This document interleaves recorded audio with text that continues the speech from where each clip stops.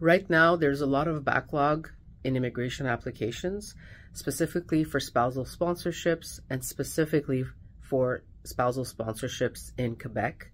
The processing times are going up.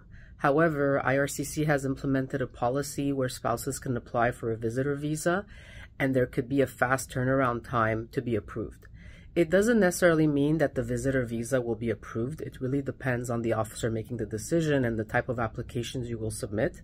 But before you start thinking of filing a spousal sponsorship, you really want to speak to an immigration lawyer to understand the processing time, understand if you can come to Canada during the processing time. Are you eligible for a visitor visa? Are you eligible to work in Canada? Because if the processing times are going to be 1 year, 2 years, or 3 years, or maybe more for the applicant, the person being sponsored to become a permanent resident, you really want to know ahead what's going to happen so that you can make sure you're not separated or make sure that you're both able to work in the same country.